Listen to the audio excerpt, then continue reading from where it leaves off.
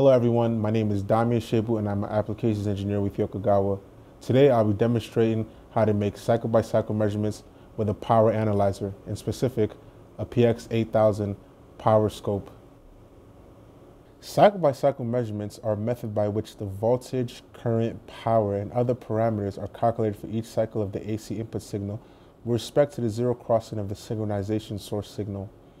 It can be used for a variety of different applications and in various industries. For example, it can be used to monitor a characteristic of a motor startup sequence.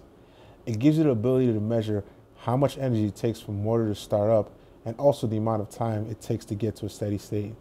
It can also be used with various transient type applications, such as in the lighting industry. Engineers can easily identify the location of transients by looking at each cycle of the measurement. For this demonstration, I'll be connecting a homegrown demo load box that has a single-phase output to the PX8000 Power Analyzer inputs. There are a few preliminary steps that should be taken before I begin my measurements. Firstly, I want to make sure that all my connections are properly connected and secure. You should be very careful when making these connections and make sure that no live circuit is running when connecting the wires. Secondly, you want to make sure you set all your voltage and current ranges according to the rating of your signal. If you're unsure what the signal is rated for, then the safest bet is to just use the auto range function on the instruments, which can be used for both the voltage and the current measurements. Next, I will set up my time per division scale. Since I'll be measuring a 120 volt 60 Hz signal, I know the speed of the signal is about 16.67 milliseconds. I also know that the screen on the PX8000 is set up to have 10 divisions. I will go ahead and set my time per division to 20 milliseconds per division. This will allow me to obtain my cycle measurements over a 200 millisecond window. So I should get approximately about 11 cycles.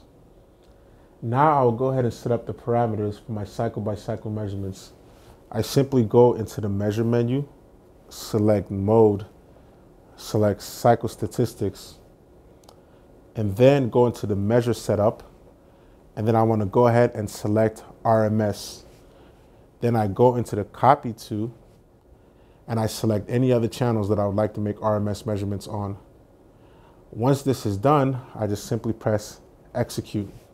Now the last and final step is selecting a trace that I would like to use as my reference for making my cycle-by-cycle measurements.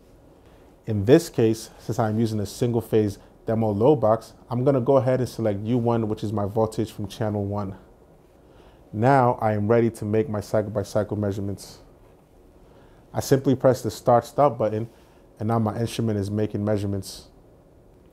It is now time to calculate and display my results. I simply press the start-stop button again to stop taking measurements. Then I go back into the measure menu, and all I have to do is press execute measure, and my cycle-by-cycle measurements are now being calculated. Now that it has finished calculating, I simply press display result, and you can see my cycle-by-cycle measurements here.